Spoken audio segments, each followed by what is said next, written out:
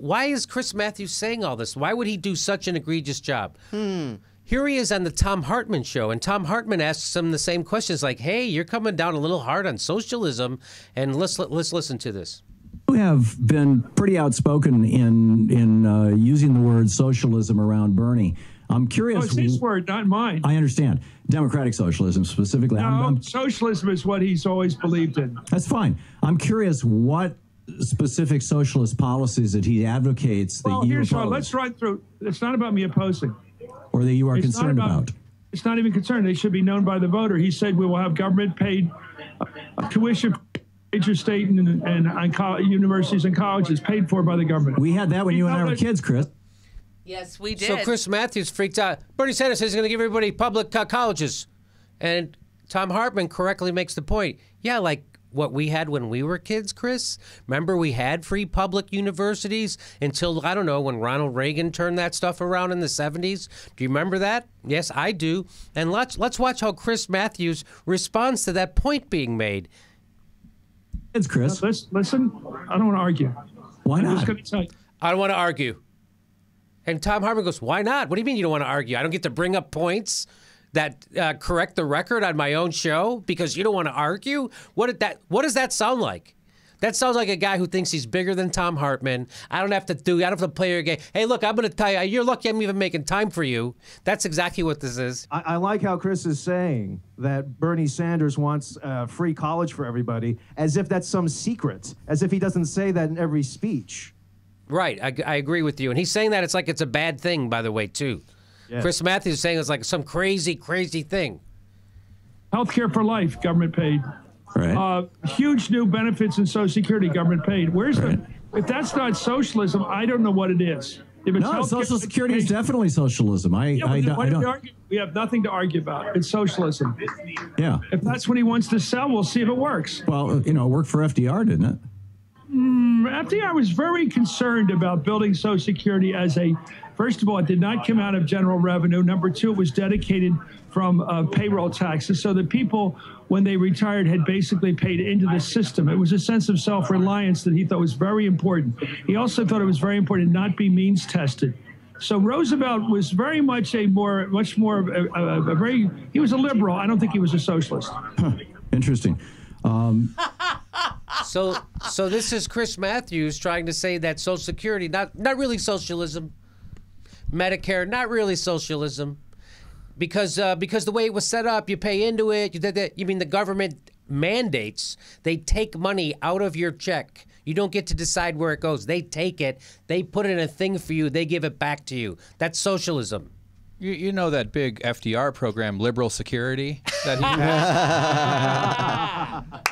And you see how he repeats the phrase government paid, and he just says it, government paid, government paid, as if government spending is bad. Does he rail against death penalty, government paid, military spending, government paid? Does he do bullshit like why is spending money on things that help people again such a bad idea? And fuck Chris Mathews. It's like, oh, we're going to spend money that actually helps our country, which is an investment, college education for people who want to go. That's an investment. That's not a cost to your country. That's an investment. You're going to get that back. That's not okay. So here we go. So you don't think of Social Security as a socialist program? No, it's a program, but it's not a whole socialist philosophy. Bernie basically covers the waterfront in what he thinks the government should be doing. Well, he doesn't think the government should be involved in the means of production and supply. I mean, it's not Marxism. That hasn't come up yet. Oh, that's really good journalism right there. It hasn't come up yet. He hasn't. If he was going to talk about taking over the utilities, he would have done it by now. So Chris, so people are calling Chris Mathews out. Like, why is he going so crazy? Why is he off the rails like this? Like that's quite rabid. First, I mean, it's like the stuff that the party has always stood for. He's against the crazy and things we used to have, like free college education, free education in America. So people feel we figured out what his the Daily Caller did a little investigation. And it turns out, his wife is running for Congress in Maryland. Chris Mathews' wife, Kathleen Mathews. And she used to work for Marriott. They did a lot of work with the Clinton Foundation and what have you. Let's just forget about that. But they got the same donors. Hillary Clinton's donors and Kathleen Mathews' donors are the same donors. They're the same people. In fact, some of those donors have been the donors for the Clintons their whole life. So by the end of 2015, Kathleen Mathews had raised $1.5 million. Only one of her 8 primary opponents has raised more than $1 million by year's end. So she's got the money wrapped up. She's in. Why is money in politics bad? Because it not only corrupts politicians, it now also corrupts newsmen. So now, if he wasn't corrupt enough, Chris Mathews, because all his money comes from corporations. Corporations give him all the money. They give all the money to produce his show. It gets distributed through corporations over to corporations' distribution streams. Everything's a corporation, and they're not supposed to influence the news. Okay. And now it's not only being influenced that way, it's being influenced because his wife is now in politics and she's getting money from those same donors that the Clintons get. And so that's starting to explain why he's going so easy on the Clintons. And his wife was in business with the Clintons through the Marriott Corporation and the Clinton Foundation. So that's what. So I guarantee that the Clintons introduced her to those donors. I'll guarantee you. And people are sick of it. People are sick of this kind of politician being bought. People are sick of this kind of corporate politician. It's transparent. Here we have a real journalist calling out a BS journalist right on the air, and you see how defensive he got about it? I'm not going to argue.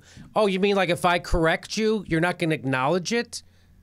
That's the corrosive, corrupting influence of money, not only in politics, but in journalism, in corporate bought journalism. It exposes a corporate Democratic Party that caters to big money. And both Clinton and Chris Mathews are the beneficiaries of a political system that serves money. Don't forget the Clintons are worth over $100 million. And when Bernie Sanders says the wealthy have to pay their fair share, he's talking about Chris Mathews as well. And he knows that. And so what this talks about is the corrupting influence of the donors. We've said it on the show that politicians are no longer responsive to the voters. They're only responsive to the donors. And this goes to show also the corporate news journalists only responsive to the donors.